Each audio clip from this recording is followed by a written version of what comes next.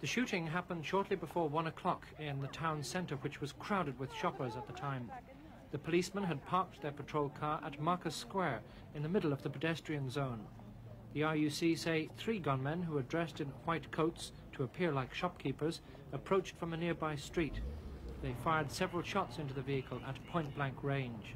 2 of the policemen died at the scene. The 3rd was taken to Daisy Hill Hospital in Newry, but died soon afterwards. British Army bomb experts were called to examine the police vehicle after reports that a hand grenade or other explosive device had been thrown into it at the same time as the shooting.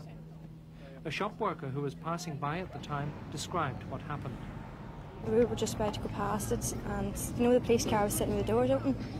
Well, 2 men came down and they were dressed sort of, the butcher's clothes and the hat on, and they just pointed the guns in the car and started shooting. The incident brings to 20 the number of members of the security forces in the north killed so far this year, half of them from the RUC.